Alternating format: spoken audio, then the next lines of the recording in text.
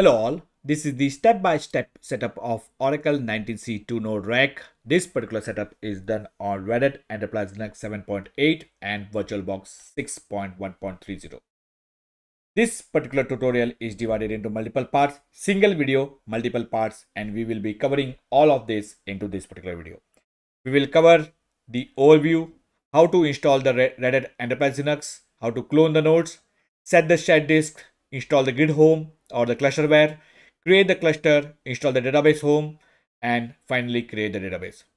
The amount of steps that I'll be performing are vast. It's going to take a lot of time. The time in my watch is close to 1 p.m. By the time this setup completes, it will be almost 4 p.m. or more than 4 p.m.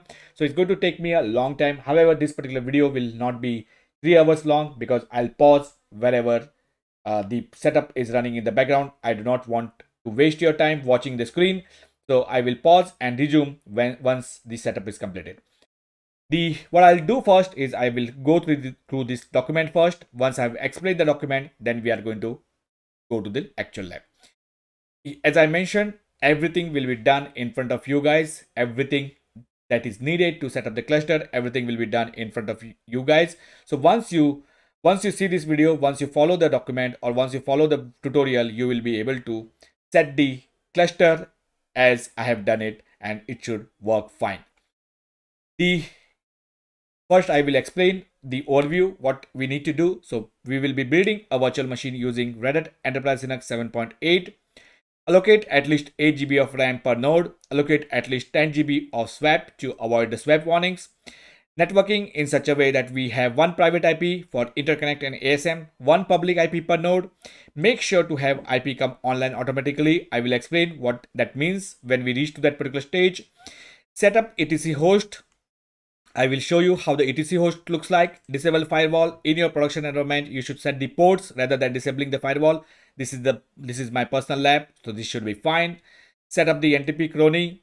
For that, I need the third adapter. I have only 2 IPs. However, I will configure the third IP because this IPs will not be able to communicate to the internet or NTP server. In your production environment, if one of these IPs are able to communicate to the NTP server, you do not need the third adapter. However, in my case, the third adapter is needed. But in reality, the Oracle ASM only needs 2 IPs, one private IP, one public IP. This is the IP that I need in my lab to have the NTP cloning.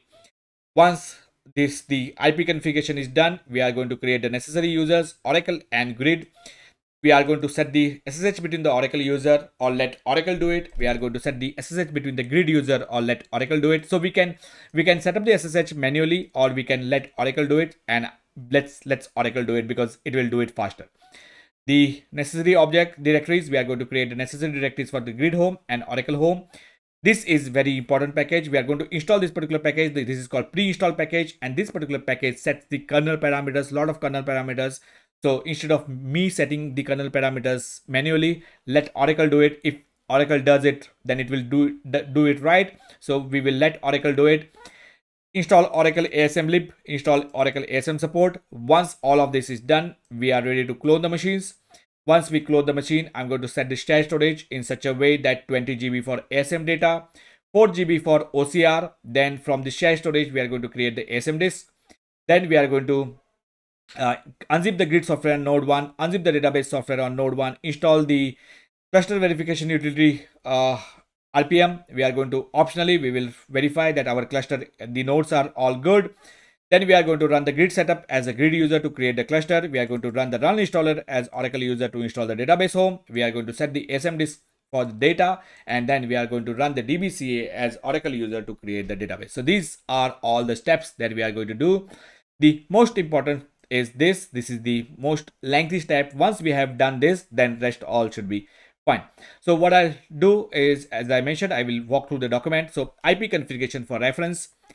These are the IPs that I'll be using in my environment. So anything ends with 1 is for node 1. Anything ends with 2 is for the node 2. The IPs are set up in such a way that you can see the virtual IP, the scan IP and public IP, they need to be in the same subnet because they are external facing, and hence they should be in the public IP subnet. And the IP, if you can see, I already explained the IP ending with 1 are for node 1, the IP ending with node 2 are for node 2. The 192.168.0 is the private subnet, 192.168.1 is the public subnet. So that's how the IP configuration looks like. The installation of RHEL 7.8, the amount of steps that are involved in installation of the RHEL 7.8, I have covered. I have created a separate document and I will explain that particular document once I cover this particular document. So first I will skip this particular part 2, and once I have explained the part 2, once I have explained this particular document, I'll move to the next document. So what we are going to do is, once the OS is installed, we are going to clone the nodes from the base image. When we clone the nodes, everything for the first node will be set up in such a way that we do not have to perform any changes in the node 1. Only thing that we have to do is we have to do the changes in the node 2. So we will change the MAC address, we will set the host name, we will change the IP address of the second node, and then we will also change the host name using hostnamectl. No changes are required to the first node. So I have mentioned that. Once that is done, now we have 2 nodes ready. We are going to set up the shared storage. So to set up the shared storage, what we are going to do is we are going to set up the 20 GB as ASM disk, 4 GB for OCR. Make sure disk are of type fixed. What does this fixed means? You will come to know when we reach to that particular section. Once the disks are shared, then we are going to format the disks using the fdisk command. We are going to format the disk, and then we are going to create the create the ASM disk from the DB1, create the OCR disk from DC1, and then we are going to scan the disk and we are going to list the disk. This is the path of the ASM disk which we'll use when we set up the cluster. The next part is, now that we have got our shared disk, we are going to unzip the grid home, and we are going to install the CVU disk. When I install, I will be setting the DBA group. I'll explain why this is done. And then as a grid user, we'll be running the grid setup.sh. For some reason, my grid setup.sh doesn't add an entry in etc aura type. So we will manually add the entry in etc aura type on both the nodes. Once the grid is installed, we are ready to install the database home. So we will, as an Oracle user, we will unzip the Oracle home, and then we are going to run the run installer to install the Oracle home. Finally, we are all through. We are going to now create a separate disk for the data disk using the create disk group command. We might have to change the compatibility. We might have to change the compatibility for this particular disk. So we will do that. And finally, we will run the DBCA to create the database. So a lot of steps that I'm going to cover in this particular tutorial. So stay with me and let's start our journey on Oracle ASM. The time in my watch is close to 1:14 p.m. So it's easily going to take me close to 4 p.m. based on how my speed is, how fast I'm able to explain, and how fast my laptop performs. My laptop is not so powerful, so it's going to take me a long time. So what I'll do is, what I did skip is the part 2 that I skipped. So I'll explain what we need to do to install RHEL 7.8. So this is the part 2, and here I have explained we are going to open the VirtualBox. In the VirtualBox, we are going to say new virtual machine of type RHEL. I'm choosing, you can give any name of your choice. I'm choosing RHEL 7.8 gold image because this will be the base image. We are going to set up the 2 networks, internal network and bridge network. Internal network will become the private IP, bridge network will become the public IP. The base memory 8 GB, at least 8 GB per machine. Configure 2 processors per machine. If more the memory, better, more the processors, better. My machine doesn't have more processors. I can only give 2 processors. It's the 4 core processor machine. So I can only give 2 processors. Insert the RHEL 7.8, start the machine, press I to install the RHEL 7.8, reboot, install the guest editions, eject the guest editions, shut down the machine, enable the clipboard, enable the shared folder. Remember that you cannot enable the clipboard and shared folder unless until the guest editions are not installed. So you have to perform this step only after you have installed the guest editions, because the functionality of clipboard and shared folder depends on the guest editions. So this is the press I and reboot. There are many things here. The installation, that will be, I will show you, I will not explain you, I will show you when I do the installation. These are the commands that we will be running. Once all the steps are done, we are going to boot the machine, and below are the command that has to be run as root unless specified. So we will change the host name to db.db1.com. So, and then we are going to reboot the machine. we are going to configure the IPs. I have already explained. 0.101 is the private IP, 1.101 is the public IP. This is how the etc host file looks like. So this is public IP, this is the private IP, this is the virtual IP, and this is the scan IP. The IPv6 is not mandatory, so it's not mandatory to disable it. However, in my environment, I'm not using the IPv6, so I'll be disabling by adding these lines in the IP in the syscontrol.conf file. I'll add this line and then we will disable the IPv6. This is optional. This is not mandatory. As I already mentioned, the firewall is not in my environment. I'm just going to disable the firewall. However, in your production environment, it's not advisable to disable the firewall. What you should be doing is setting up the rules, the ports for the Oracle. Next, once we have done all of this, we are going to create the users. If you see, I'm not going to create the user called oinstall. The user that I'm using is the DBA. The Oracle user, the DBA is the user, Oracle user, and the grid user will be part of the DBA group.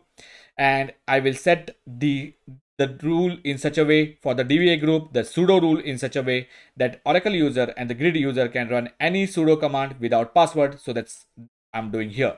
Again, I'm mentioning I'm not using the group called oinstall. So you can see that I'm using the single group called DBA. If you want, you can use the oinstall. It's not mandatory to use the oinstall. You can create any group. I'm choosing DBA. It's not mandatory. It's not mandatory to have the Oracle user as the Oracle home.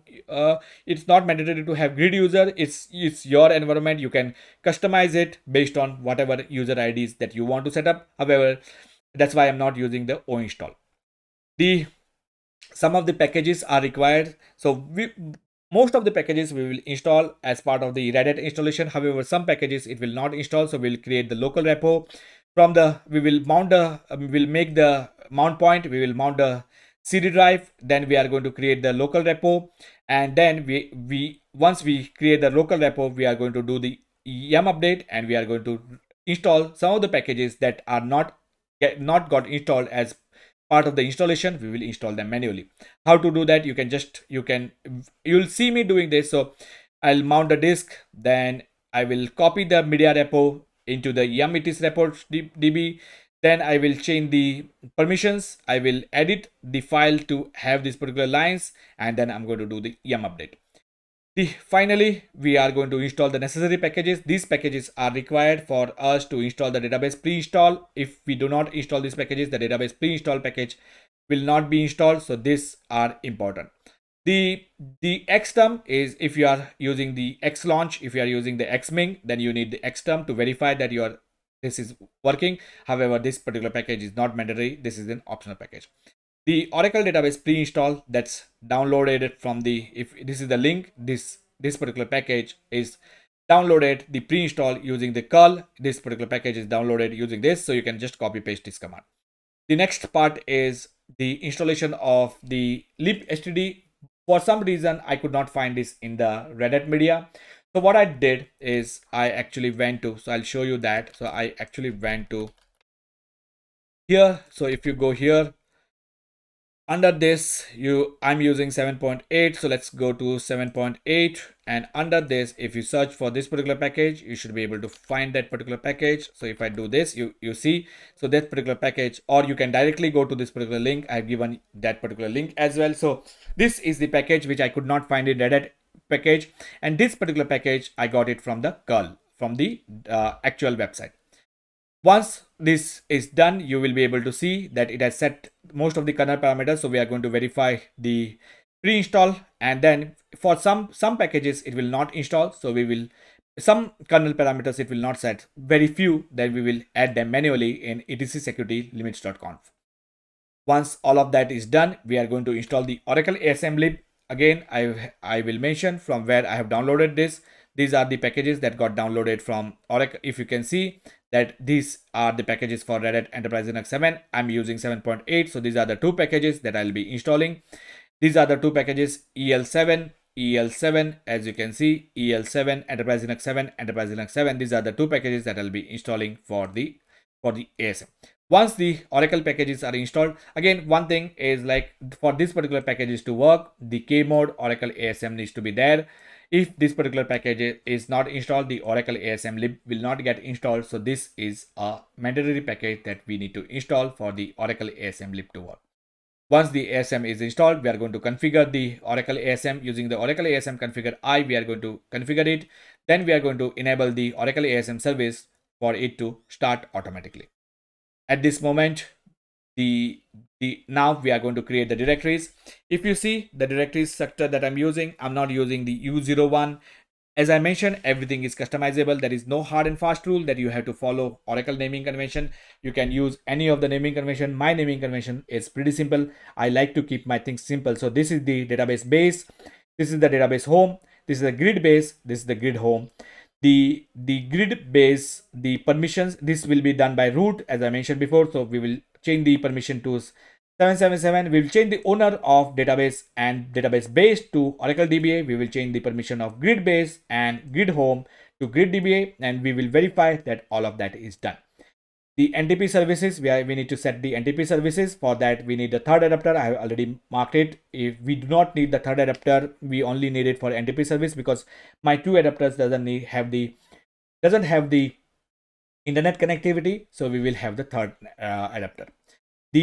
Once all of this is done, our base machine is done, we will shut down the machine and we can clone. Optionally, we will add these particular parameters in our bash RC, and Oracle in our grid RC, we will add these particular parameters. So our life becomes simple. We can run the DBCA or we can run the SQL plus commands without setting the Aura env environment. So this is optional. That's why I mentioned it optional. It's not mandatory. However, I will do it. So at this moment, our base image is set up. This was the part 2. The base image was done, and then we are ready to do the clone. So I've explained a lot of things. I've explained a lot of things. So let's start our journey and we will connect. So first thing that we need to do is launch the VirtualBox. So first thing that we need to do is install the OS. So I'll follow the second box. Open VirtualBox, that's I've done. Create a new virtual machine of type RHEL 7.8 will be the machine name. So machine new, I'm clicking machine new, give the name. You see it says Windows 7. So if I say RHEL 7.8 gold, it automatically changed to RHEL type, Red Hat type. This is very important. Click on next. Give at least 8 GB. You can run it on 6 GB, however it will struggle. So 8 GB is preferable. So give at least 8 GB. Click on next. Create a virtual disk now. Yes, click create. Then dynamically allocated. Yes.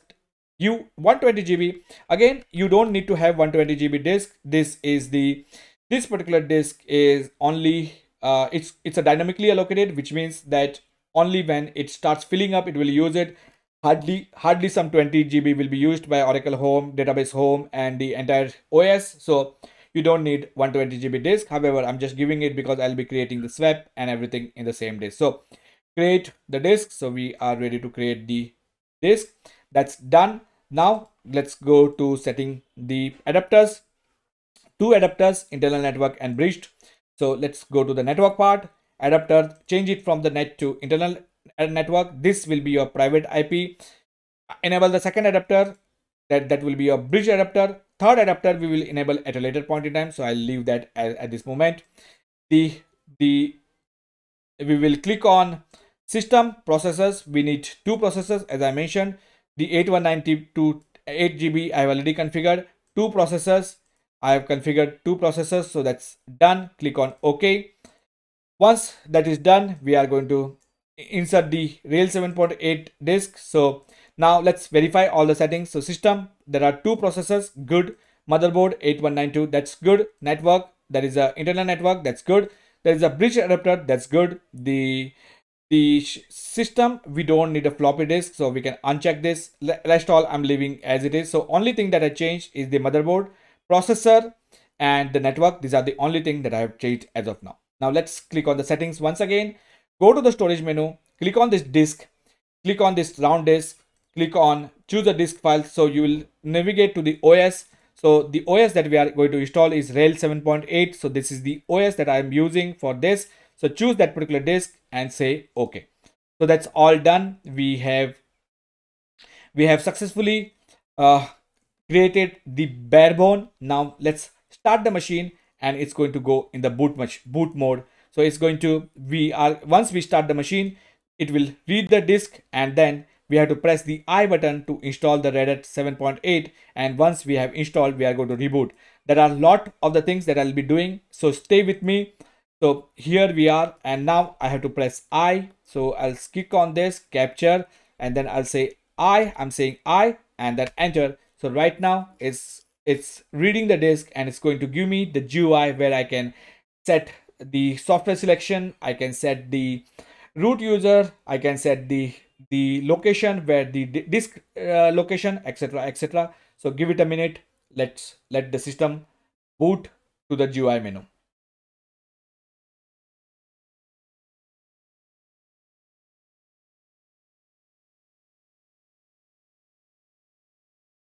Yeah, so we reached to this particular section. So language English, we are good. So we'll choose, you choose your language. Continue. Date and time. So first thing that I'm going to do is date and time. I'm in India, so I'm going to set India. Done. The software selection, we are going to choose server with GUI. Then we are going to choose the packages. Backup server, we do not need it. DNS name server, we do not need it. Email server, we do not need it. FTP server, we do not need it. File and storage server, we do not need it for this, but we are going to install it. Hardware monitoring utilities, I'll choose yes. Identity manager, so only 2 packages as of now. File and storage server, hardware monitoring utilities. Identity manager server, no. Infinity band server, no. Java platform, no. KDE, no. Last system performance, I'll choose yes. Load balancer, no. Mainframe access, no. MariaDB, no. Network file NFS, yes. Performance tools, yes. These are the only thing that I'm choosing. So if you see 5 packages: file and storage server, hardware monitoring utilities, last system performance, network NFS, and performance tools. These are the only packages that I chose from the top section. Here I need to choose compatibility libraries, definitely yes. Development tools, definitely yes. And system administration tool, definitely yes. So these are the packages. I'll repeat what I chose so that you know. So file and storage server 1, hardware monitoring tool 2, large system performance 3, network file system 4, performance tools 5. From the bottom, compatibility libraries, development tools, and system administration tools. So these are the 3 things that I chose from here. So that's done. The next part that we are going to do is we are going to disable the kdump. So we don't need this is the security policy. So we don't need the security policy. Kdump also, I am not going to use it. In your production environment, you should leave the kdump on. However, this is my lab, so I'm going to disable it. The network and host name, I'm not going to set it now. I will do it at a later point in time. So I'll show you how to set it up at a later point in time. So I'm going to not set it up at this moment. And installation partition. So instead of saying automatically configure partition, I will say I will configure partition. Then I will click on done. And then here, instead of LVM, I will say standard partition. You can use LVM. There is no harm of not using LVM. You can use LVM. However, I'm using and standard partition, and then I'll click here to create them automatically. So it gets created. All of these file system are XFS. You can leave them as XFS. However, I'm comfortable with ext4 file system. So I will choose ext4 for all the file systems. So I'm changing this to ext4. So that's done. Swap can remain as it is. So I'll verify this is the ext4, this is ext4, this is ext4. And what I'll do is I don't need home to be 60 GB. So what I'll do, I will reduce this to maybe 40. 20 is also fine, but okay. Instead of 48, what I'll do, I'll make it 20. We don't need a big home, so I'll change it to 20 GB. The swap, I said at least 10 GB, so I'll say 10 GB, 10 GB. So, and whatever is remaining, so there is 39 GB. So what I'll do, I will make it 100 GB. However, it will not turn to 100 GB, it will turn to 89 GB because there is only 39 GB left. So I'll say 100 GB, but automatically it will choose it to be 89 GB. So you can see it chose 89 GB. So that's all done. So the 20 GB for home, 89 GB for root, 10 GB. I am not creating the separate mount points for the Oracle home and grid home. I will install, what I'll do is like I will create the separate directories. So I'm not going to spend a lot of time in creating the mount points, etc, etc. I'll leave them here, and later on we'll create the directories under the root home. In your production system, you should have a separate mount points, or you can, it's not mandatory. It's not mandatory to have a separate mount points. You can create the separate directories in the root. That's also fine, or you can have separate mount points. The choice is yours. So I'm just going to install it in the root file system. So that's done. I'm going to accept the changes, and all of this is done here. So now I'm going to say begin installation. So it has started installing, and while it is installing, I'm going to set the root password to the password of my choice, which is password. I use the password as password, but in your environment set it to the long complex. And user, this user is a temporary user. I'm going to delete it at a later point in time. I'm not going to use this particular user. By default, Oracle wants me to, the Red Hat wants me to create the user. So I'm going to create one user, and that's done. So the 48 packages are installed. It's going to take some time for this particular Red Hat installation to complete. So while this is getting installed, what I will do is I will pause the video and come back once the installation is completed. So give me a minute, and time is 1:32. So another 10 minutes probably. So by 1:42, I should be back.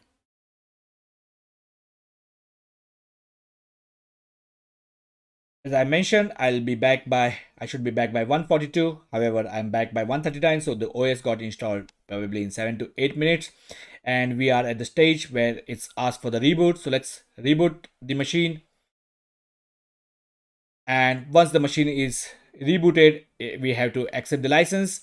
And then we are going to move to the next step where we are going to install the guest edition. So give it a minute for the machine to reboot.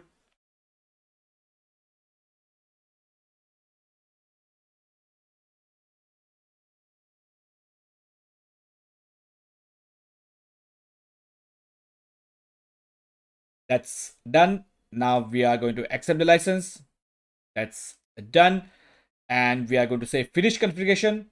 And then it's going to prompt us. So this is the user that I'm not going to use. So let's not bother about that user. So let's go to the root password. And what I need to do is I need to actually install the guest editions. So first thing is install the guest editions. So okay, so next, uncheck this, next, keep this and start using. That's all good. Close this. And what I need to do is install the guest edition. So click on the devices, click on insert guest edition CD image. So that's done. It will appear, a disk will appear here. So say run. Right now the guest editions are getting installed. This is very important. Without this, the full screen will not come, and also the shared folder and the clipboard functionality will not work. So this is very important. So that's why.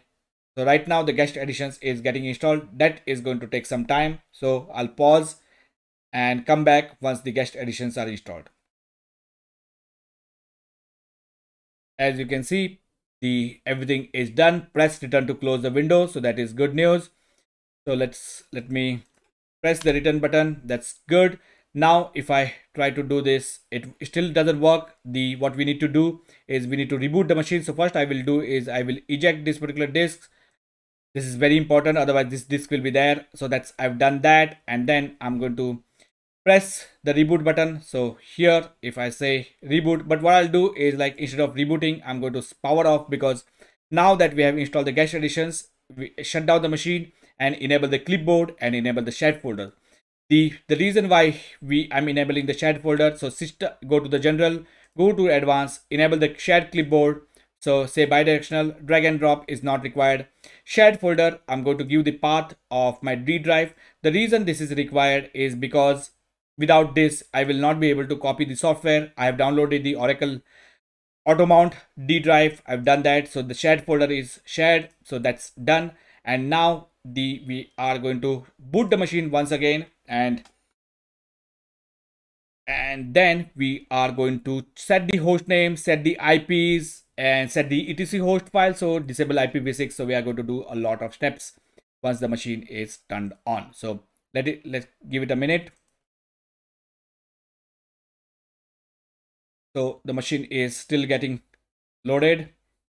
Give it a minute. So that's done. I will click root, because all of these things needs to be done as root. So I'm logged in as root, and now you should be able to see that we can make this screen bigger. as you can see, and that only happened because we installed the VirtualBox guest editions.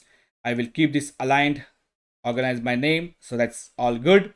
The some things that we need to do is the host name. So if I by default it says host name is localhost, so we did not set the host name while installation. We can set the host name while installation, however I chose not to do it. So let me copy this and paste it, and the paste functionality is working because the VirtualBox guest edition is done. So now if I close this and open the terminal once again, you should be able to see the host name is changed to db1, and if I say host name, then it is db1.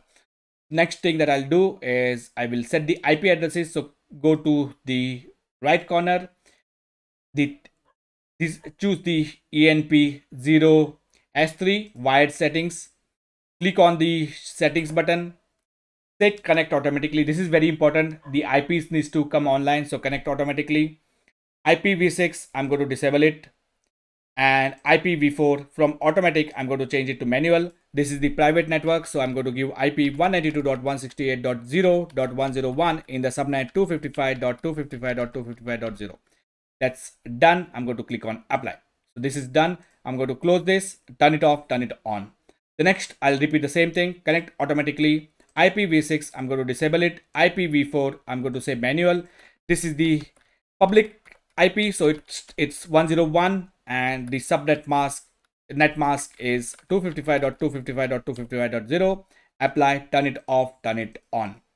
So that's all good. And now what I'll do is I will verify the IPs I have configured, and you should be able to see I got 0.101 for node 3 net, the private IP, and 1.101 for the public IP. That's all good.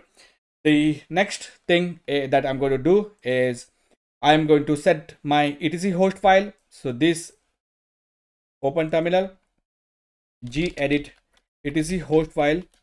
I'm going to delete whatever is there. So what I'll do is I'll change the font so that you can see it clearly. Font and colors, change the font. So I'll make it big. I like big fonts so that I can see it clearly.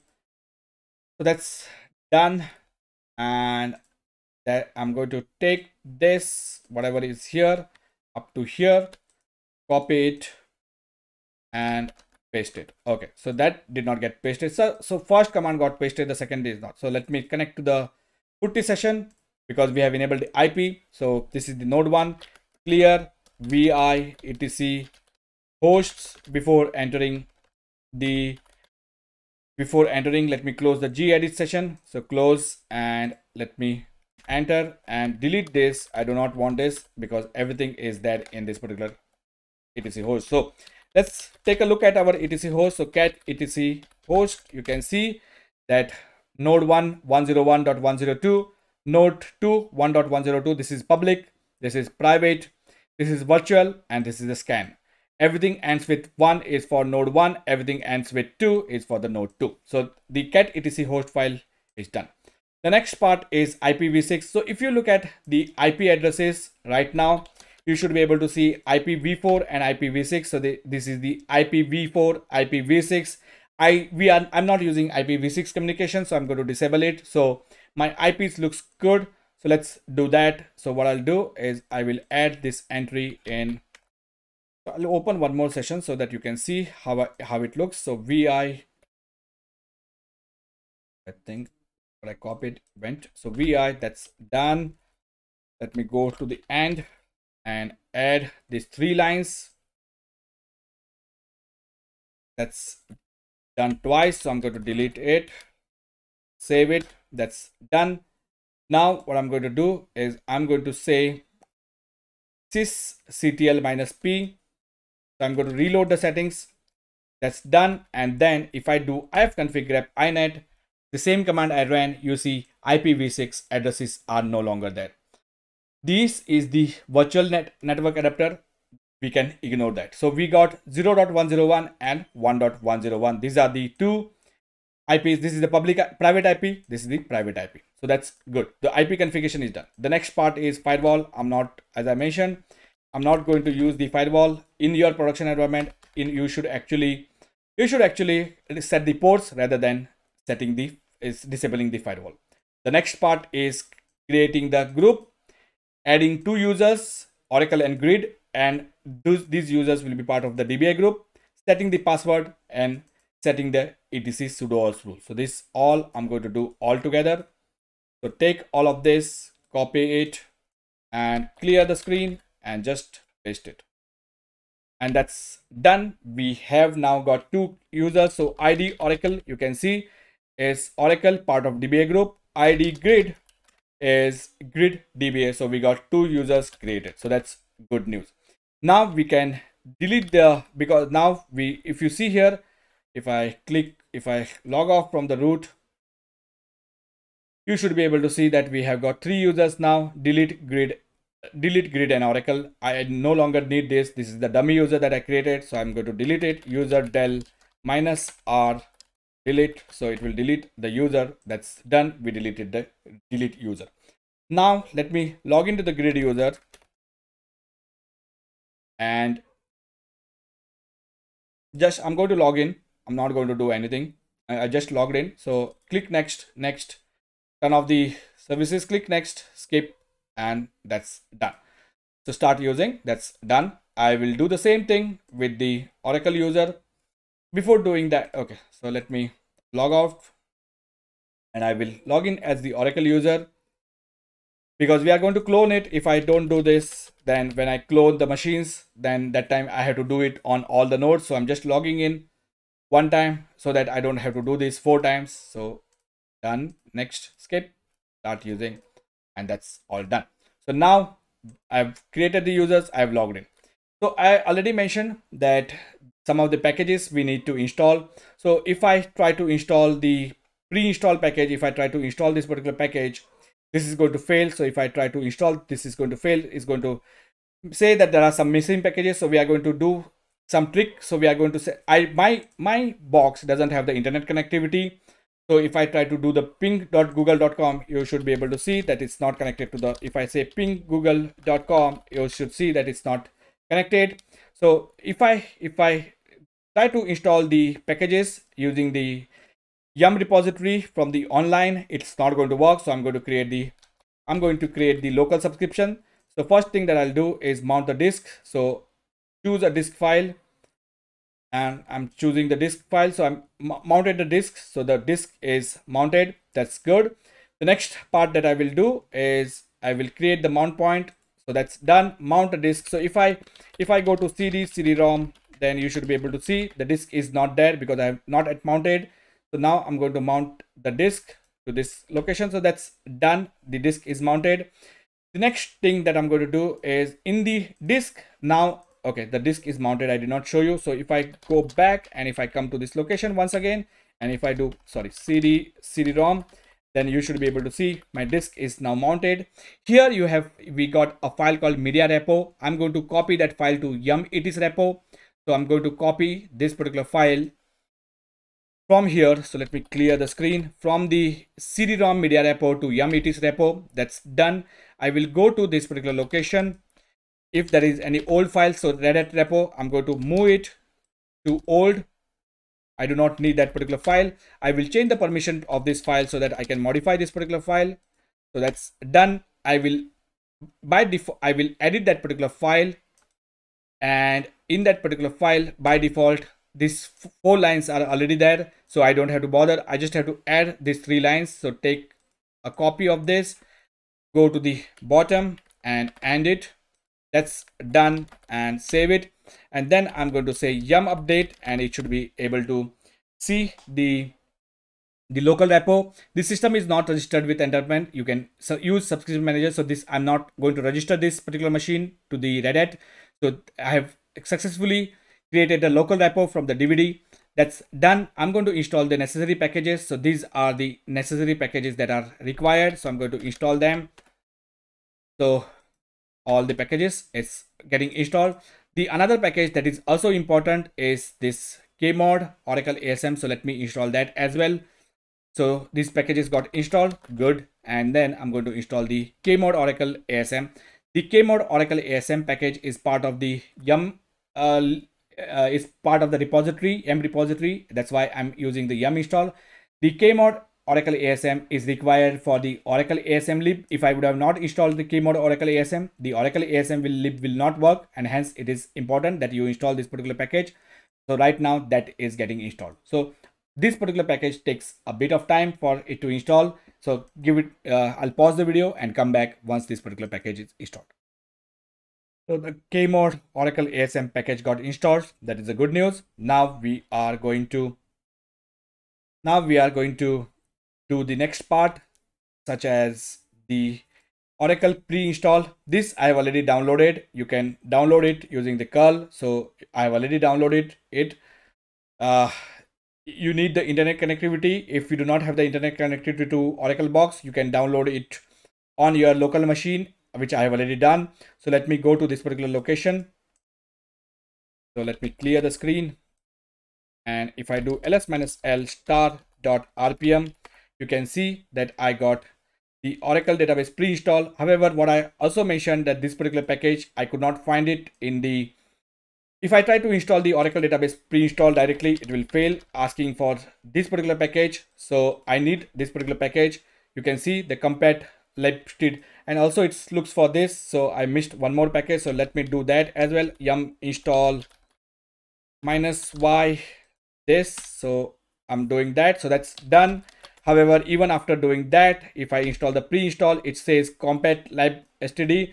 So what I told you before, that I could not find this particular package in the Red Hat package. So what I did is I gave you the location. From this particular location, this is the yum repository for the Oracle. I have downloaded this particular package, the pre-install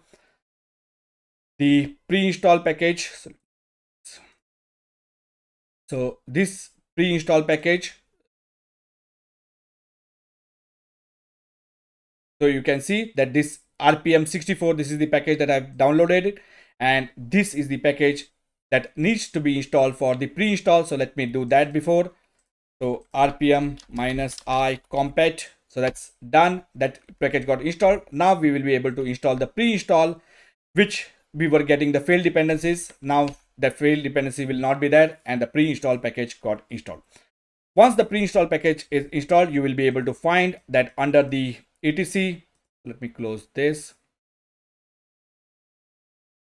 under the etc limits, the Oracle 19c pre-install confile these particular kernel parameters, Oracle kernel parameters, it has set by default. So this is a good news. So we do not have to set the parameters manually because the pre-install does it for us, which is the good news. The next part is add the below limits for Oracle and grid users. So some parameters it did not set. For some reason, it is not setting these parameters. So I will do that manually. For some reason, the paste is working twice. So I need to be careful. It might be my old mouse. It might be issue with my putty or system. So let me do this and add this particular values here. So that's all done. So I set the parameters. So I'll make it a little beautiful. So that's all done. Okay, so I set the parameter soft text size, the no file limit for grid user and Oracle user. So that's all done. Once all of that is done, now we are ready to install the ASM lib. I have already installed the keymode Oracle ASM before. So we are now going to install the Oracle ASM lib and Oracle ASM support. So let me show you the packages ls-l.rpm. I have already shown you from where I downloaded them. I gave you the link. Okay, so I'm not in that location.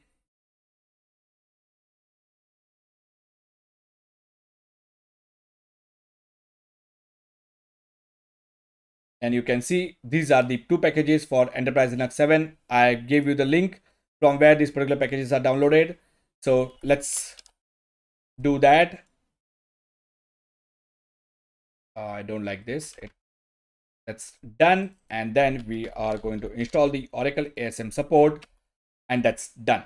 So now that we got the Oracle support installed, the next part is Oracle ASM configure -i. This particular parameter, this particular thing says what is the default user. So grid is the default user for the ASM disks. The group in my case is DBA, in your case it might be O install. Start Oracle ASM, yes, and start the disk, yes. So that's all good. So we have set the using Oracle ASM configure -I, we have set these particular entries, and then I'm going to enable the ASM service and start it so that it loads the ASM service on boot. So I'm going to do this, and that's done. The next part is creating the directories. These are the directories that I'm creating. As I mentioned before, this is the database base, this is the database home, this is the grid home, this is the grid base. I'm not using the U01. It's your choice. The directories doesn't matter, naming convention doesn't matter. You can create your own directories the way you want. So I just wanted to show you that it's not mandatory to use U01, etc, etc. And these are the directory structure that I'm following. So I'm going to copy all of this together and I'm going to hit the enter. So let me do the CD clear. I'm going to hit the enter. That's all done. And as you can see, I got 4 directories created just now. 1402. I am in DBI Oracle. So this is the grid base. This is the database base.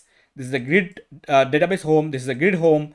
The grid home and the grid base is owned by grid DBA. The database base and database home is owned by the database or Oracle DBA. So the directories are created. That's good. What I did not do is optionally I mentioned, okay, that we will do the NTP service. For NTP service to work, I need to enable the third adapter. So should we do that? Okay, so I will do that. Okay, so what I did not. Okay, so let me start the NTP service. Anyway, it's going to fail. It's not going to get connected. So I'm going to do that. Once I enable the third adapter, it's going to work. So now I'm going to shut down the machine. Optionally, what I mentioned is in the home oracle.bash rc, we will add the profiles. So because I'm the root, I can add to this. So I'm adding this particular environmental variables in the home oracle bash. It helps in such a way that I do not have to set the environmental variable every time, so that doesn't look good. Okay, so let me do one thing. Let me pause the video. So whatever I pasted that did not look good, so what I'm going to do is I'm going to delete this. So I'll say, so that's done, and I'm going to paste it from here. So I'll take this, copy it, and I'm going to say insert. So that now looks good. So that's done. And I'll do the same thing for the grid. However, for the grid, it's ASM, not the so it's in the node 1, it will be plus ASM. When we go to the node 2, I will change it to the plus ASM2. So this is the first node, the base image. So I'll leave it as it is. So this is the plus ASM. We do not need to have the unique name and global name for here. So that's all good. So I set the environmental variable. Let me review what I've done. So if I show you this particular variables, so for the grid home, I said the Oracle home and the base location, I gave that particular location. And for the Oracle user, if you see, for the Oracle user, I said the database home and the database base location. I said this, and I set the SID. I don't have to do this again and again. So I'm setting these particular parameters as shortcut. So that's all done. Once this all things are done, we are now ready to shut down the machines and we are ready to clone the machine. So what I'll do now is all good.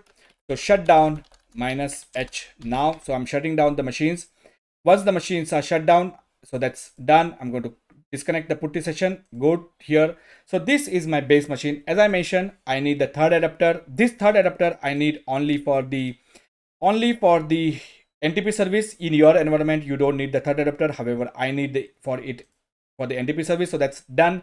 Now I'm going to make this is my gold image. So I'm not going to touch it. So if anything happens wrong, then I can always destroy the nodes and recreate the gold image. Otherwise, I have to do a lot of work like installation, configuration, etc, etc. So this image I will not touch. I'm going to clone 2 images from this. So the first node will call as a DB1. We have to say include all network adapters, click on next, say full clone, say clone. So that's getting cloned. Right now the first machine is getting cloned, the DB1 is getting cloned. So that's done. Then again I'll click on the gold image, say clone. This time I will say db2, the second node, and I will choose include all network adapters, uncheck this, uncheck it. By default it's unchecked, so I don't have to do anything. Click on next, say full clone, and say clone. So the second node is getting cloned as of now, which is good thing. So now we got two nodes. I'm going to remove this particular machine so I don't touch this machine. So I'm going to say remove only. If I say delete all files, it's going to get deleted. I don't want to do that, so I'm going to say remove only. So I have a base machine and these are my two nodes. I already mentioned that in the first node I don't have to do any changes. So now we are here. So the installation is completed. Clone nodes from the base machine, so that's done. And now we are here. We need to set the changes to the second machine only. So I'm going to change the first thing is we need to change the MAC addresses. I mentioned change the MAC addresses. So let's go to the network, advanced, change the MAC address for the internal adapter, for the public IP, and for the NTP IP. That's done. So click on OK. Then I'm going to say start. I'm not touching the first node. First node is set up in such a way that all the parameters are already there as per the IP address, the host name, everything is okay. So this is the mistake. I did not eject the disks. So let me do that. Settings, storage, select on the disk, select on this, and remove the disk from virtual machine. I'll do the same thing for the first node as well, because the machine are cloned, which means the disks are mounted in the both the machines. So that's done. And now when I start the machine, it will not go to the boot menu, otherwise it will go to the boot menu. So now I've started the machines. The MAC address I have already changed. Boot the second machine, change the host name, change the IP address. These are the only things that I'm going to do in the second machine. So the machine is getting loaded. Give it a minute. So the machine is fully turned on. Let me go inside the machine. The machine name, the host name for this machine will be the db1.db.com. IP addresses will be 101. So I'll show you before. So let me connect to the terminal. Open terminal. The host name, as you can see, is db1.db.com. ifconfig grep inet will show that it is 101.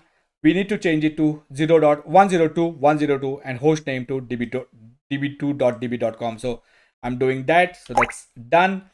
If I now let's not close this machine. So let's go again here. Let's go here, change the wired settings, click on settings, click on IPv4, change this to 2, apply, change this to 2, apply, turn it off, turn it on, turn it off, turn it on. The third adapter, it's not on by default, it will be off. So click on wired settings, click on the third. Okay, so let me do that. So let me say connect, and let's say settings, connect automatically, IPv4 automatic, IPv6 disable, apply, turn it off, turn it on, and let's see if we got the third IP, which will be the internet facing IP. So that's done, and you can see the third IP. If I now do ping google.com, I should be able to get the ping from the Google. That means I got connected to the internet. This is for the NTP. So if I now check the NTP, which we will check later, anyway, the Oracle is going to check the NTP service will be up and running. So that's all good.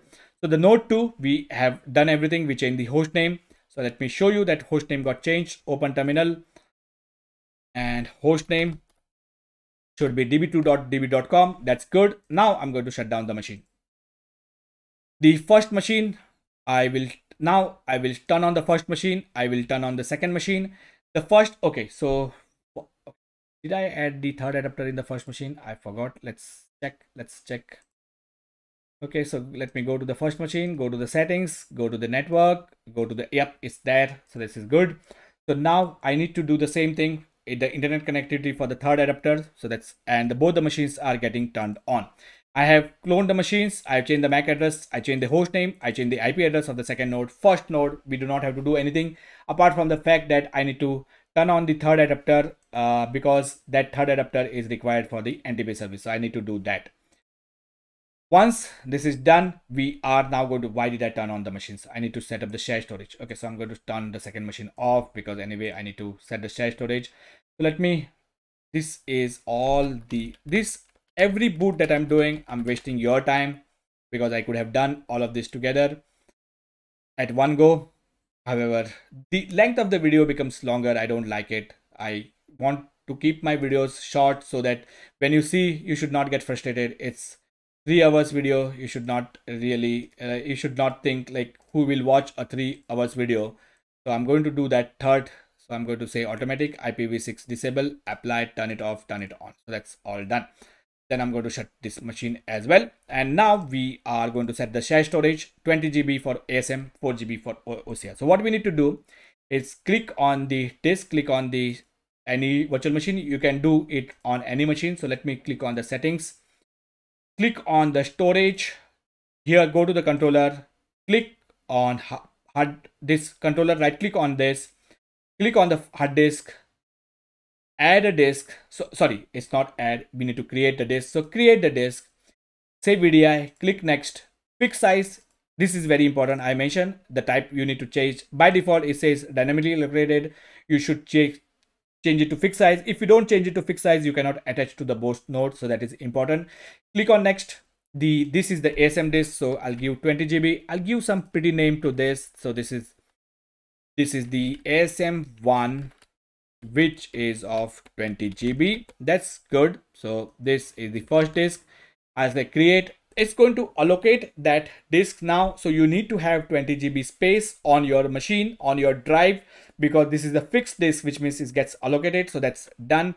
I'm going to create one more disk, the OCR. Again, click on next. Dynamically allocated, no. Fixed size, yes. Click on next, give the name. This one will be ASM2, the 4 GB disk. So I'll give 04 GB and I'll say 4 GB and say create, and it's going to allocate 4 GB disk. So that's done.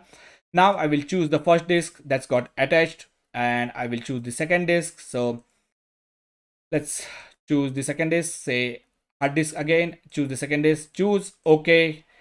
And then I'll close this. I will reopen the virtual box just to make sure that the disks are added, storage, it's attached. The disks are as of now normal, which means we will not be able to attach it to the second node. So what we need to do is we need to make the disk shareable. So let's go to the file.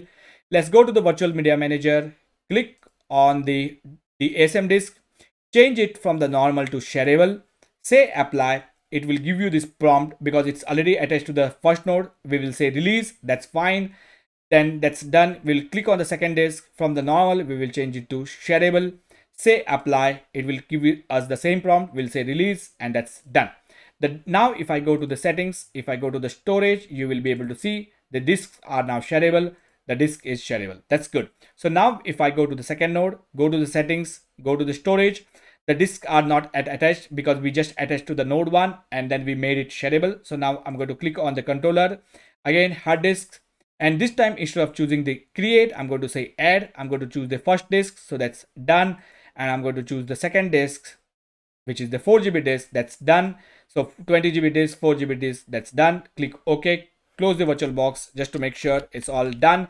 Open it again, click on the disk, click on the storage. So both the disks are attached. Click on the second machine, click on the settings, verify that both the disks are attached, the 20 GB disk and 4 GB disk. That's all good. So we are good.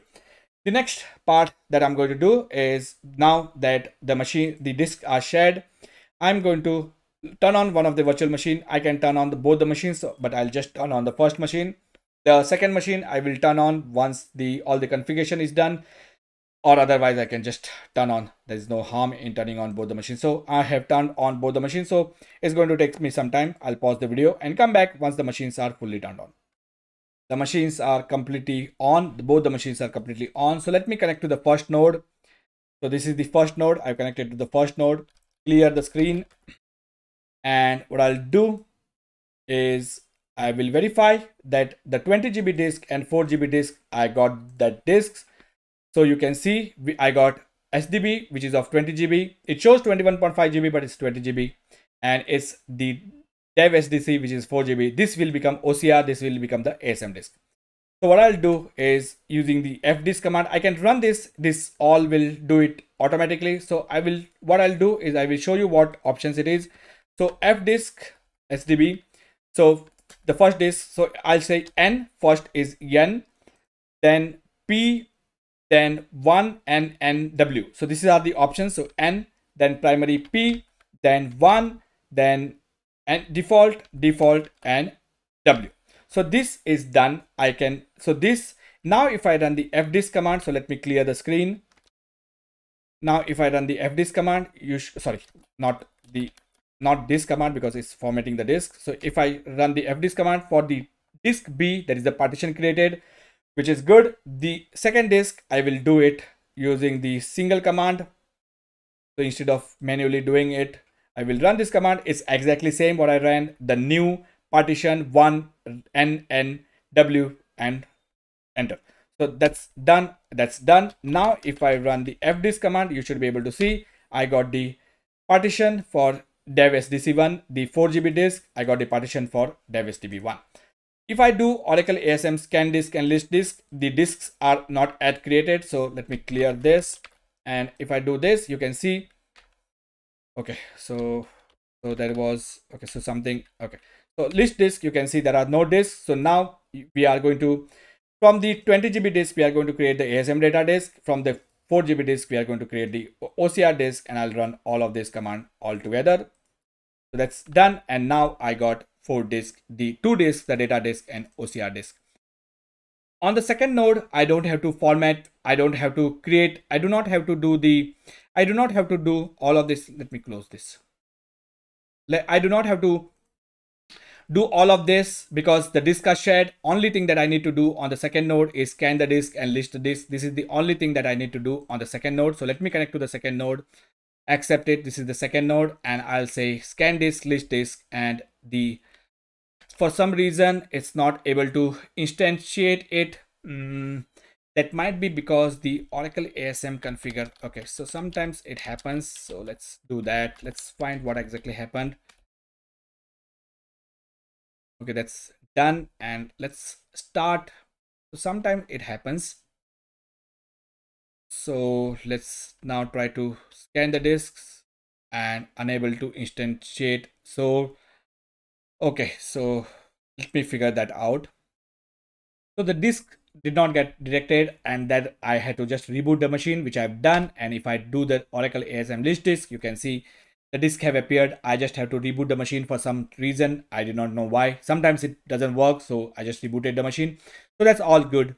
Now that the machines, the disks are configured on both the nodes, let me log in as a grid user on the first node. So, and we are going to, so instead of logging to the grid user, what I'll do is I will say su minus grid. And what we need to do is we need to untar this particular software as the grid user. So this is the grid home. I have downloaded it on my Windows machine, and I'm going to unzip that. So that's right now happening. The unzip is happening on the grid 1. We need to only unzip the software on grid 1. We do not have to do that. And once the software is unzipped, I'm going to, that will be under the cd.rpm. You will be able to find that we have got this particular cluster verification utility. I'm going to install that particular utility on both the nodes. So give me a minute. As you can see, the grid software got unzipped. As a root, I need to install the CVU. So let's log in as the root, sudo su minus root. So that's good. And let me go to this particular location. This is where I just unzip the grid ls-l. You can see this particular file. I will also transfer this particular file to the node 2. So scp this particular file to maybe temp location on node 2. So that's done. I'm going to say yes, it's password. So that's done. The next part that I'm going to do is I'm going to install this particular file, and here I'm changing the, by default it will look for o install group. However, since I'm not using the o install, I need to set this particular variable to the group that I'm using. So let me clear the screen. I'm under this location. Here you have this particular RPM. I'm setting this particular parameter and installing that. That's done. I will go to the second node. I will go to the temp because I transferred that particular file to the temp. And what I'll do is I will run the same command, and that's done. So I've installed the CVU utility on both the nodes. Now I'm going to exit from the second node. So that's good. The next part that I need to do is, now that I have untarred the software, I need to, as a grid user, I need to run the grid setup.sh. So now we are going to log in to the server. Instead of logging in the GUI mode, I will do the xming. So let me log in to the server db1, the first node. I'm logging in, open, accept, logging as a grid user, password. Then I'm going to clear. I'm going to export the display variable to 192.168.1.6, which is the IP of my local machine. 7.0 is the port that I'm using. And I'm going to run the grid setup.sh, which is in the V19 grid. This is the location where we unzipped the grid software. So it's going to start the grid setup.sh. So that's loaded, and give me a minute. So configure Oracle grid infrastructure for a new cluster. Definitely yes. Click on next. Standalone cluster. Yes. Click on next. The scan. So we need to know the scan IP. So let's go to our cat etc hosts and get the IPs from there. I can also copy it from the document because I created this particular file. However, this is easy. So this is the full name, the cluster name we can give. So this is the scan name. So I'll give. Okay, so for some reason I'm not able to type. So I'll say db scan the cluster. I'll give the db cluster. That's fine. 1521. That's okay. So that's done. Click on next. I'm not using the AD for this, so some of the checks are going to fail. I will cover, maybe if I have got time, I will cover another video. So we need to choose the second host. So second host is the db2.db.com, and the virtual IP for that is db2.vip.db.com. You can see it on the screen. The virtual IP is db2vip.db.com. So that's done. The SSH connectivity, as I mentioned, I have not set it up. I'm going to let Oracle set it up. So I'll give the password of grid user and I'll say setup. So it's going to set up the SSH connectivity. Right now it's setting up the SSH connectivity for us. That's done. And then we are going to say click next. It's now verifying the nodes.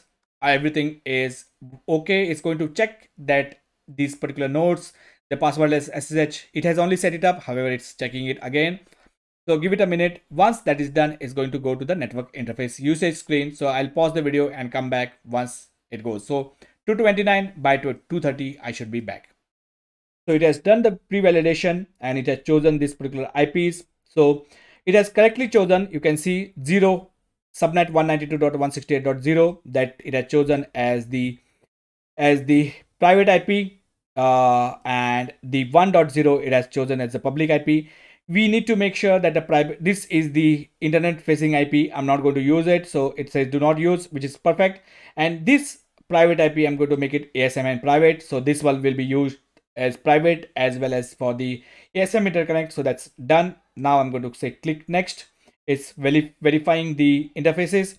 Oracle Flex ASM for storage, definitely yes. Click on next. Grid infrastructure management repository, no. Click on next. Create the ASM disk. By default, it doesn't show us those disks. And here, when I created those disks, I mentioned the path. So where is that path? So when I created those disks, I mentioned, okay, so not in this document, it's in this document. So yeah, this is the path. So I'm going to say change discovery path. So what I'll do is I'll make it big. So change discovery path and change it to, okay, for dev, it doesn't allow me to dev Oracle ASM slash what it is, disk star, disks star. Click on OK. The disk, the 4 GB disk, 20 GB disk. This is the OCR disk. So we are going to give this name as and it's external because there is only one disk. And I'm going to say ASM OCR. So that's all done. I've chose the 4 GB disk as the OCR because you can see OCR and voting disk. This will be the OCM and OCR in voting disk. So that's done. Click on next. The password, I'm lazy. I'm giving the same password for both. You can give different password definitely. However, and my password is password. So it's going to fail and I'm going to ignore it. Do not use. I'm going to say do not use. Register. I do not have EM cloud control. So I'm going to uncheck this. I have created only one group DBA, so I'm going to use the same group across all. It's going to give me warning. I'm going to ignore that warning. So that's done. And then Oracle base, by default, we set this particular variable in the environmental variable of the bash RC. So it shows that. That's correct. That's fine. The Oracle home, it is already by default, wherever we unzip, that becomes the Oracle home. So we don't have to specify the Oracle home. And Oracle Aura inventory, we are fine with this location. Click on next. The root script execution, we are going to say we are going to give the password so that we don't have to manually do the root scripts manually. We don't have to execute it on node 1, node 2. There will be 4 scripts. To avoid that, I'm going to give the password. So click on next. And prerequisite checks, now it's going to do the prerequisite checks again. Only checks that is going to fail. There are 4 checks that it will fail. Resolve.conf entry is going to fail the DIS, NIS name, scan name. So there are 4 entries that it will fail. That is because I do not have the AD integration.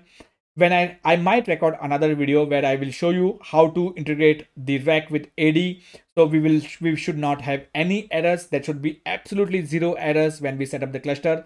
I will do that next, maybe in the next video, but for this video, we are going to ignore this particular warning. So I'll pause the video and come back once all the checks are completed.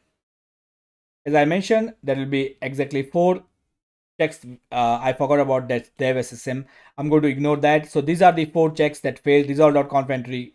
This is all because of the AD integration I do not have. So these are the same errors that we will get when we create the database, same error when we install the database home. We are going to ignore these particular warnings, and I will record another video where I should not have any warnings. So I will show you how the AD integration works. So none of these warnings should be there, and we should have a clean state. But for this, I'm going to ignore all, and I'm going to say click next, and I'm going to say yes. And it shows all the summary that we chose, and I'm going to say install, and the grid installation has started. The grid installation is going to take some time. In my watch, it's 2:35, so maybe 20 minutes. So I should be back by 2:45, 2:55. In between that, it will ask for one prompt where it will say that it needs to run the script as these the root user. I'm not going to pause the video because it's just I have to click on yes. So I'm not going to show you how to do that. So I'll come back once the grid is set up on both the nodes. So maybe by 2:45, 2:55, before 2:55, I should be back. So I expected to be back by 2:53. However, it took a longer time. It took almost 30 minutes for this to finish, and Oracle cluster verification utility failed. Everything seems to have successful except this, and this was expected actually, because what happened is, like, if I click on details, then here you should be able to see that only the scan name it will fail. Rest all, where is it? The scan. Yeah, see, scan it failed DIS. This is AD thing, and these are the only checks that failed, and rest all successful. And we expected that this will fail, so we can ignore it. Your cluster will run fine in production environment. You should make sure that all the checks are successful, and I'll try to record a video. As I said before, I'll try to record a video where none of the checks fails. So now that the grid, we have installed the grid, so yes, say yes, and that's done, and close it. And then if I now go as the grid user, so let me close this and launch the putty session su minus grid and ls. If I do ps minus ef grep pmon, you should be able to see a ASM1 process on node 1. And if I do the same thing on node 2, you should be able to see plus ASM2 process on node 2. So that's that's good. So we got 2 processes, the ASM1 and ASM2 running. If I do CRS ctl stat res t, If I do that, then you can see that we accept this few processes, rest all looks online. So the the cluster is on. As of now, the cluster is installed. We have not installed the database home, and we have not installed the created the database, which will be the next. So what I'll do is, I have already mentioned that for some reason it doesn't add the entry in etc or our tab. It doesn't add that entry, so I'm going to manually add that entry. Let me go to this, and here I mentioned that it doesn't add the entry for some reason, so I'm going to manually add the entry. So that's done on node 1. I'll do the same thing on node 2 as well.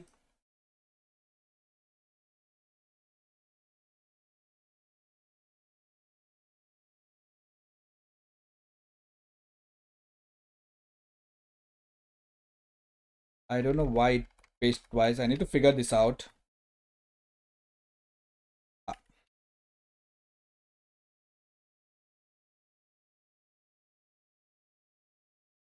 What am I doing?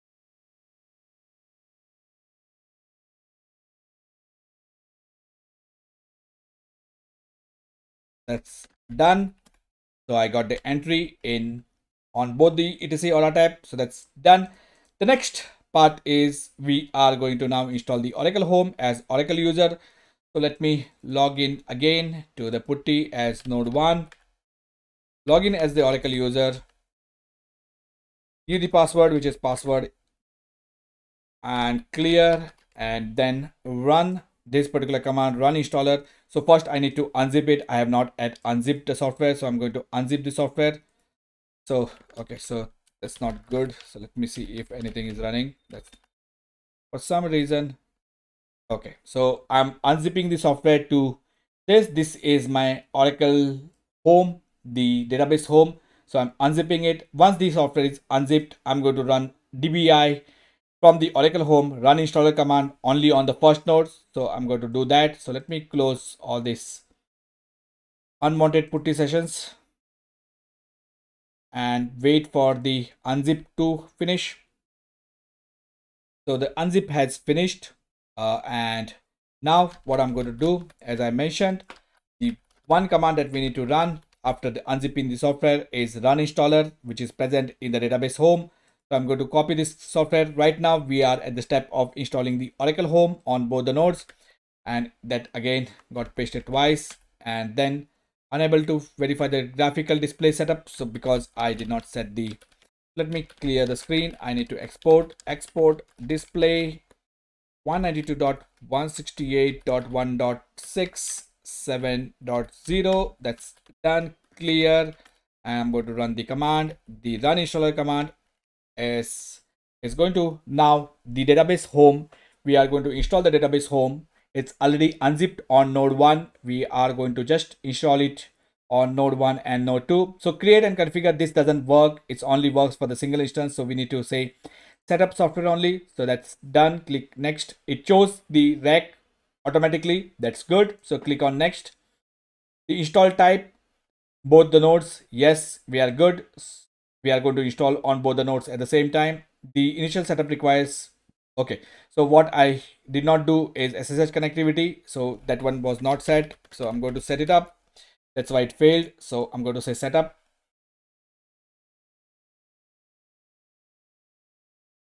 Just give it a minute. That's done. Now if I click on next, that should, now it's doing the validation. Give it a minute. So it has done the checks. It has gone to the edition based on which license you have, enterprise edition or standard edition 2. The SE2 doesn't allow you, like it, you cannot have the RAC database. You can install it, but you will not be able to create the RAC database in 19C. So we will go with the enterprise edition. Click on next.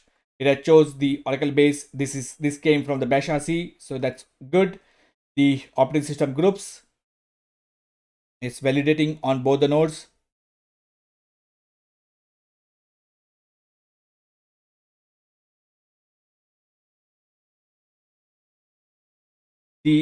I'm using the same group for all the groups, OS DBA, OS Oper, etc. I do not have multiple groups. You can definitely set up different groups as per your security standards. Automatically run configuration scripts, definitely yes, otherwise I have to manually run them. So I'm going to give the password of root user so that it runs them automatically. Click on next. Prerequisite checks is again going to do the prerequisite checks, and it's going to fail on that DIS, scan, etc. So give it a minute for the prerequisite checks to finish. As I mentioned before, these are the same checks that it failed when it did the cluster, scan name, the DNS services, resolve.conf entry, and dev system. And I'm going to ignore all. I will definitely record a video where I'm not going to ignore this. For now, I'm just going to ignore them. Our cluster is going to run fine, so I'm going to click say install, and right now the database software is getting installed on both the nodes. So I'll pause the video and come back once the database software is installed. So the database software is installed successfully. I'm going to close it. So we have finished. We have unzipped the software Oracle Home to the Oracle Home location, and we have run the run installer to install the database home. And now we are going to create the database. To create the database, as I mentioned before, we have only one disk. We do not have the second. We do not have the. What I'll do is I will go to the second node. So let me launch the DB2 and let me log in as the grid user and enter the password. Set the environmental variable RHEL plus ASM2. So that's done. And then I'm going to launch ASMCA. Again, I forgot, export display equals to 192.168.1.67.0, and that's done. Clear and run ASMCA, and you should be able to see that I have only 4 GB disk. That disk is voting disk, OCR disk. I'm not going to use the same disk for the data, so I'll create the another ASM disk. However, we provisioned the disk, but we never created the disk group because the cluster was just set up. So now I'm going to create the disk group from that. So give it a minute. So the ASMCA, this is the ASMCA screen. So here you can find the disk groups. We have only one disk group, which is ASM OCR. This is the disk group which is mounted on both the nodes. It's 4 GB disk, out of which 3.67 GB is unused. And this is the voting plus OCR disks.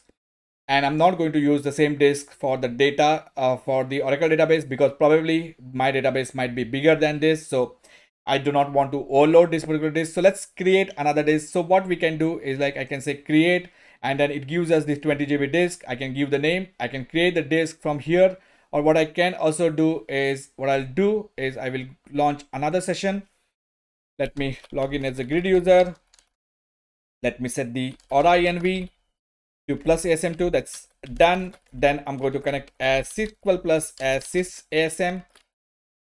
And what I'm going to do is, instead of creating the disk like this, so this is the name of the data, dev Oracle ASM disk ASM data. So this is, I'm going to say create this group ASM data 1 from that disk. So that's, I'm going to do that. So click on here and run that particular command. So if the disk group is created successfully, let's give it a minute. I have hit the enter button. Right now the disk is getting created. So the disk group got created.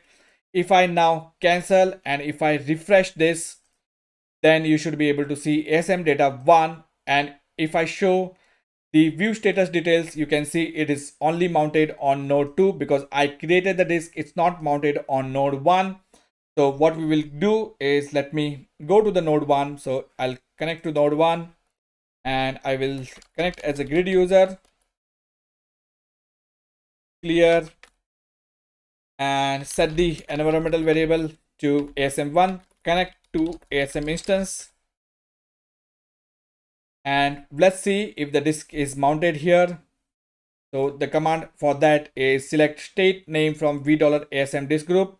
So I'm going to run that, and you can see ASM data 1 is not mounted, ASM OCR is mounted, and that same thing we can see from here. It's dismounted on node 1 is mounted, and it clearly says mounted 1 of 2.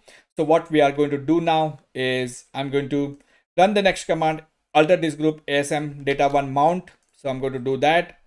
Once that is done, I'm going to run this particular once again to verify that it is mounted. Now it's mounted as well. From the dismounted, we can see it's mounted, so that's good.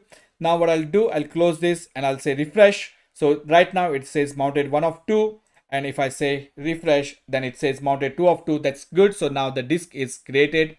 So let's now create the database. So we are at the stage where we can create our database. So let's run the DBCA.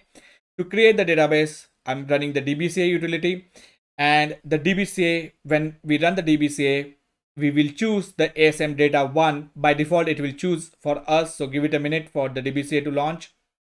And that's done. So the database type, create a database. We need to create a database. So that's done. Give it a minute for it to choose all of these options.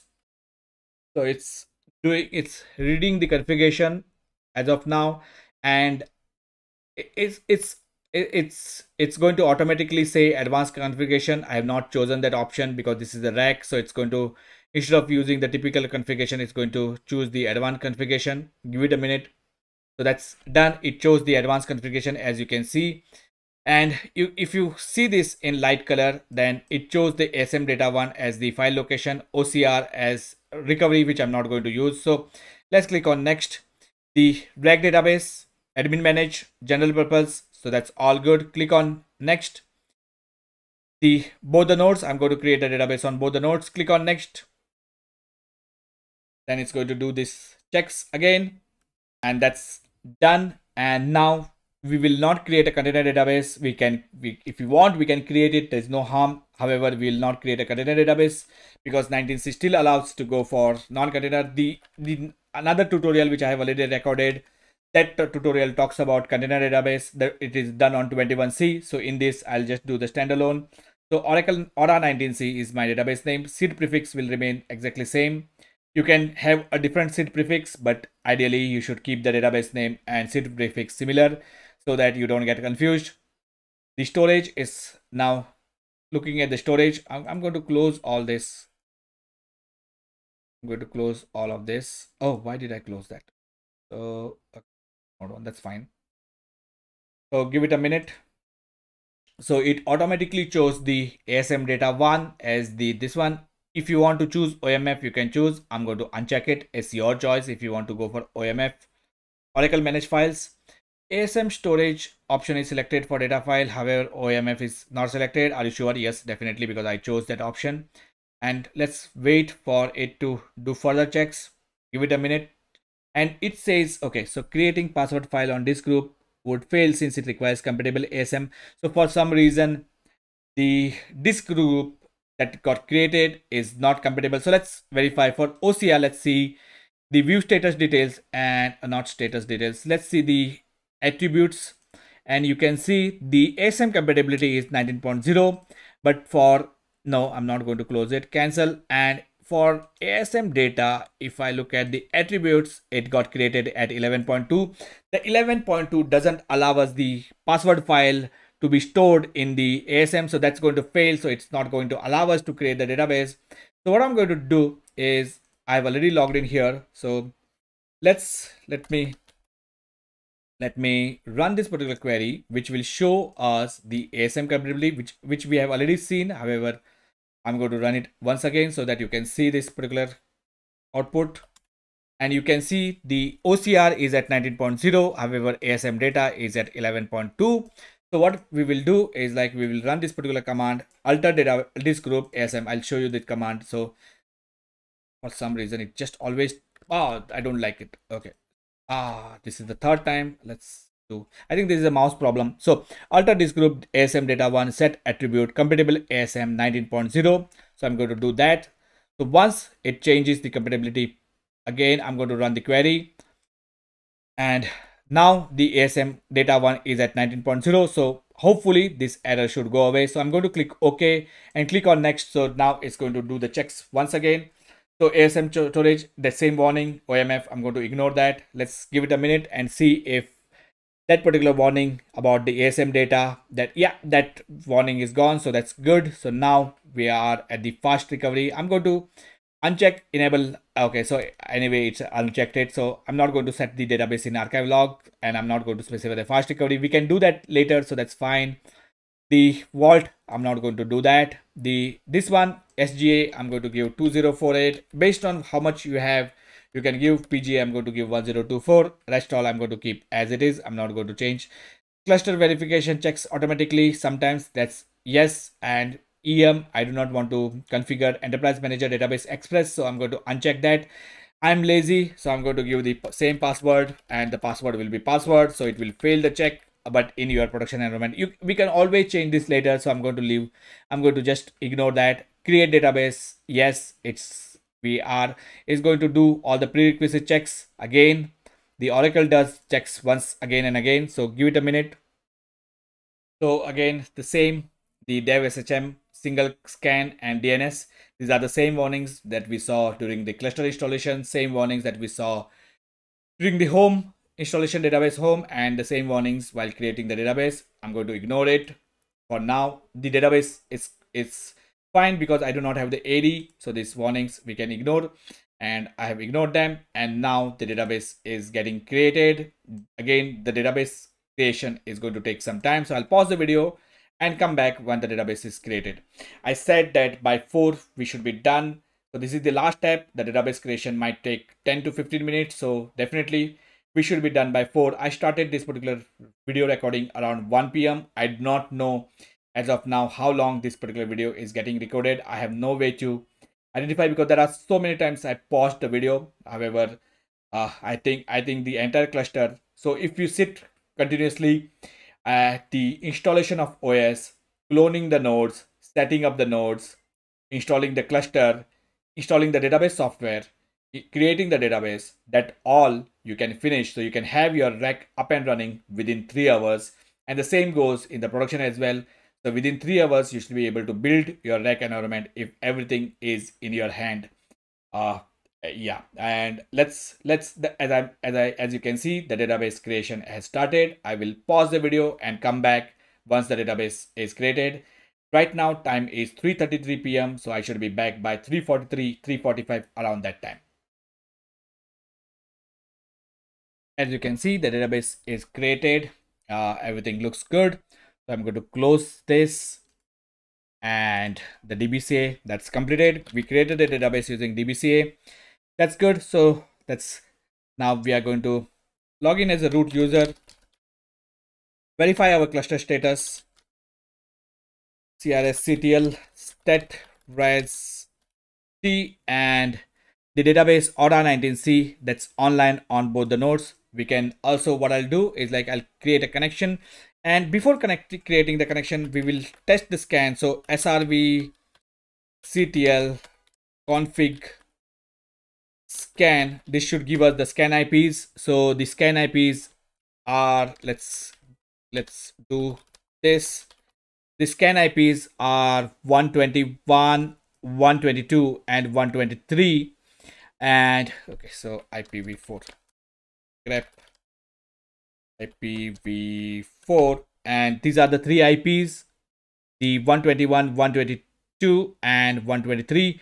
These are the 3 scan IPs. I do not know. Okay, so 121, 122 and 123. We will take 122, or we can take 123 as well. So I'll go to the SQL developer. This will test that.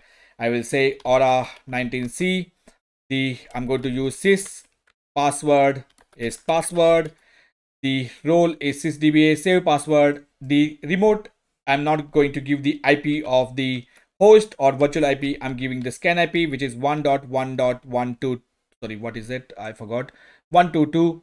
So the port is 1521. SID is Aura19C1. I'm testing it.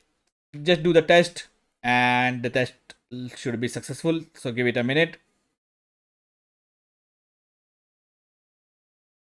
So for some reason,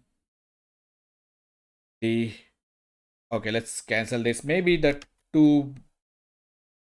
Oh, sorry, I said 221. So 122. So what I was trying to see. So 122 success, that's done. 121 test, that's done, and 123 test done. I'll use the 123 to connect, and I got connected. And I'm going to run this particular query just to see how our database looks like. So as you can see, we got instance C1, database name is Aura19C, the status of the instance is open on both the nodes. Host name is db1. The instance c1 is on node 1. The instance c2 is on node 2. The database is open at 1546. So that's the startup time. So all good. We have successfully set up the cluster. This by the time I started around 110, 353. So it took me 2, 3, 4. So close to 3 hours, less than 3 hours it took me to set up the cluster. This is what we did. We installed the 7.8 Red Hat. We cloned the nodes. We set up the shared disk. We installed the grid home.